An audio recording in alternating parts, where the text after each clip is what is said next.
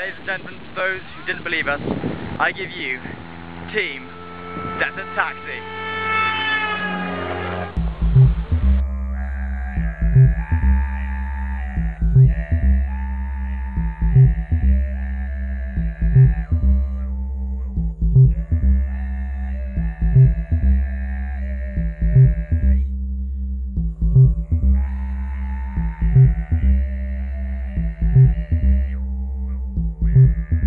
Yes, it was my idea to enter the Mongol Rally. But I'm way ahead of this tale. The story of Team Desert Taxi really began with a call to Ed Monkton, who I'd met while teaching journalism in Serbia. Ed signed up Max and added Charles, and Team Desert Taxi was born. The Mongol Rally's requirements are short. No engine can be greater than 1.2 liters unless it had, quote, comedy value. That's where we came in. You are also required to raise at least $2,000 for one of the rally's official charities. For us, Mercy Corps, which I got to know while teaching in Mongolia in 2005. Mercy Corps does outstanding work teaching Gobi desert herders how to diversify their diets by growing vegetables, how to grade cashmere products, and how to build a business from scratch. In this nomadic culture where life is on the edge, Mercy Corps helps improve their livelihood. The race has no designated route, only a warning. You are entirely responsible for yourself. If something goes wrong, you have to get yourself out of it. There is absolutely no support or backup once you hit the road.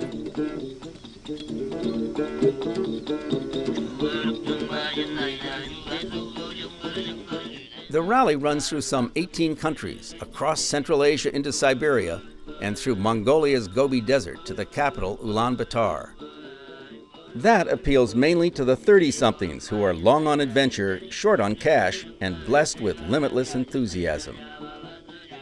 Our first order of business was to buy a vehicle. Our choice? This diesel-powered 1991 London taxi with 175,000 miles, which we bought on eBay. Just going to do a short tour of our car. As you can see, lots of space in the back, fold down seats, air conditioning, intercom. Ed was a little generous. The AC didn't work. The taxi with its small 13-gallon tank was designed to wind its way through London's streets, not across deserts and mountains. So we took it to Lenham's garage for a body lift. There she got new vital organs, an aluminum sled to protect the old girl's bottom, and some advice. This is Andrew Axman, the man who has managed to reconstruct our old banger, hopefully giving us a chance of getting to Mongolia. So what do you think our odds are if you were a bookmaker? Absolutely zero. Absolutely zero, helpful. If you gave me another 25 or 30,000 pounds, I'm sure I could make it so that we can on the budget that we've been set. It'll be okay if you take it very carefully. To reduce expenses, Max and Ed installed other necessities themselves. They raised the exhaust for river crossings.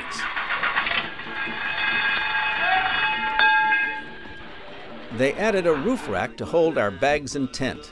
Ladies and gentlemen, welcome to the roof of the taxi. 3 jerry cans, 2 neon headlights, 1 modified exhaust, 10,000 miles to Mongolia. Welcome to the back of the cab. First of all, we have a thermostat to stop the engine braking. Radiator sealant for when our engine brakes. Radiator hoses. So the taxi was ready for the adventure. And finally, it was time. July 19th, Hyde Park. Ed, Charles, and Max joined 200 other teams for the start. Me? I decided to join them 2 weeks later in Turkmenistan, just east of Oren, for the big push to Ulaan Bataar.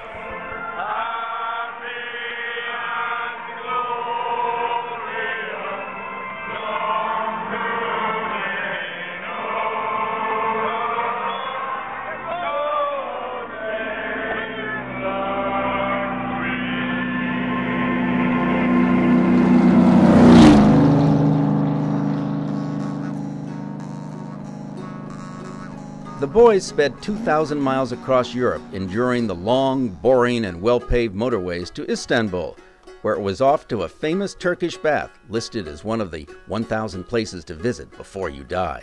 And to share this. Can you identify who's who? Then it was across the Bosphorus Sea to Asia. Reinvigorated by their treatments, they forgot Alan Ackman's warning. Oh, it'll do 80, 85 miles an hour, but don't do it. Please don't do it. Approaching the Iranian border, Turkish police caught them speeding, but a passing Iranian stopped, intervened, and got them a discount. A group photo. Everyone was happy. Throughout Iran, the taxi drew raves and waves and offers of home-cooked meals. Even truck drivers stopped to give them diesel fuel when they couldn't find any. Ahead lay the Iranian border. How could they suspect a problem? After all, they'd crossed 22 checkpoints with only a wave goodbye. That is Turkmenistan, and we are all sitting here in no man's land. In no man's land. Now, the reason why we are sitting here is that the Iranian customs officials seem to be rather more diligent than us. We've noticed that the engine number, the frame number, and the chassis number do not match any of our documents. In fact, confirming that our car was stolen when we bought it. A stolen car? Well, yes, the chassis number on the taxi was 75981, and the chassis number on the carnet 75636, not even close. After an anxious wait, the Iranians apparently didn't want any more headaches, so they told the boys to leave, and off they went to join me in Turkmenistan, a secretive, brutal, former Soviet republic. The boys picked me up in Ashgabat, where government buildings feature the photo of the new Turkmen president, who was the late president's dentist.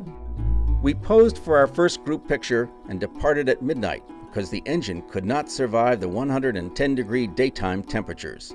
If I look earnest, it's because I'm driving from the right front seat on the right side of the road. There were no streetlights and no white lines to follow. Somehow we made it. We crossed into Uzbekistan, where we saw Bukhara, once a major center of Islamic art, and Samarkand, one of the oldest inhabited cities in the world. Then it was off to Kyrgyzstan, where we huffed and puffed our way up the steep mountain passes, our radiator now hissing and leaking, but repeated fill-ups and a dab of Quickseal, and we kept on course to Almaty, Kazakhstan, where we said goodbye to Charles, who was returning to London. Then it was 800 rough miles that claimed a headlight to Semipalatinsk, still a radioactive hot zone from Soviet nuclear testing 45 years ago. At the Russian border, guards wouldn't let us in. It seems Ed and I had arrived a few days before our visas became valid. Ed explains what happened next. Due to Russian intransigence, the team has been forced to occupy a quarter of an acre of broken land, surrounded by barbed wire and guarded by a Kazakh border officer wearing a very large hat.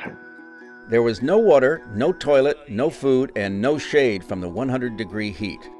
The next day, I fell sick with dysentery and was evacuated by a passing Mongol Rally team to a Russian hospital in western Siberia, where I was examined, given a shot, and told the surgeon was coming. I bolted and recovered at a nearby hotel. Cut off from the world, Max and Ed made the best of the worst. They found and raised a wooden pole, placed the Union Jack hubcap on top, and enthusiastically declared the birth of the People's Autocratic Republic of Taxistan. Every morning they poked the bear, playing God Save the Queen, until ordered to stop.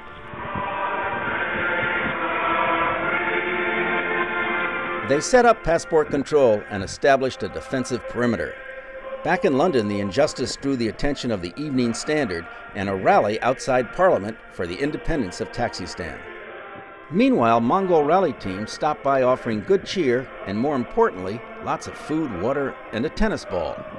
The boys finished their confinement but had one financial pledge to meet.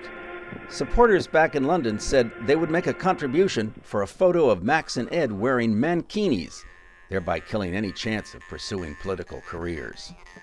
Finished, they headed to Barnaul, Russia to retrieve me. We stayed there long enough to repack, then head through the Altai Mountains to the Russian-Mongolian border. Next morning, we couldn't believe it, but there was Mongolia. Stark, bleak, inviting? Just as we entered, 5 other teams caught up. One had a leaky fuel tank, so we towed it 5 miles to a Mongolian house, where we were welcomed with Mongolian tea, with butter mixed in, and goat cheese hard enough to cut diamonds. At least that was Ed's take. The 11 of us spent a cozy night. We took off by ourselves, the boys confident we could cross the 1,200 miles of the Gobi Desert without major headaches. My assignment? To worry. Team Desert Taxi's first river crossing. So you can see bridge. So it is the river crossing. There it is. Fingers crossed. Come on, just faster, fast! Faster!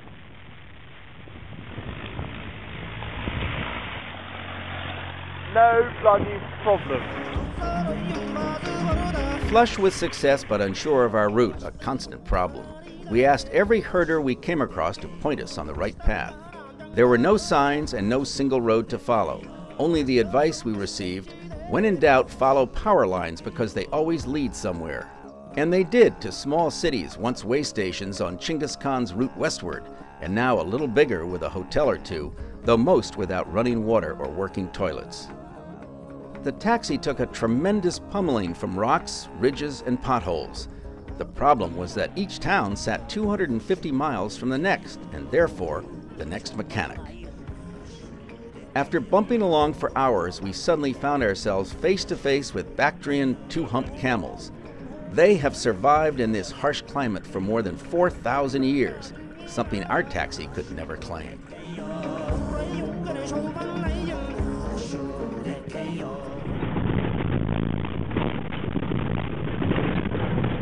Sure enough, the boys' skills were tested. A fuel leak is plugged, a battery cable separates but is reconnected, and the exhaust pipe breaks off. No fix possible, so we lower the windows to minimize carbon monoxide fumes. Then the generator dies, and without it, the taxi may not start, so we keep driving. Our next stop claimed to be an official Mongol Rally garage, which just happened to also be a graveyard. Not good. They removed our generator, declared the taxi dead, and insisted we should leave it. We balked. They eventually found another generator, but then said we had a fuel problem. With that, the mechanic poured fuel into the top of the engine and set it on fire. The fire spreads to our air intake, and panic ensues among the mechanics, until the mother of the mechanic beat it out with a bag. All's well, no damage, so we took off. We persevere until our front bumper falls off, bending the axle. But even that got fixed, and after a harrowing all-night drive without lights, we reached our goal. The old girl stayed on course for 38 days and delivered us to the feet of the great Khan. In the end, we raised $19,000 for Mercy Corps and £5,600 for Help for Heroes, which assists British service members wounded in Afghanistan and Iraq. Our thanks to our sponsors and supporters.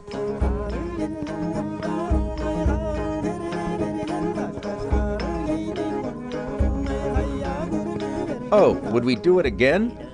You'll have to ask Ed, Max, and Charles. Me? Not on my life.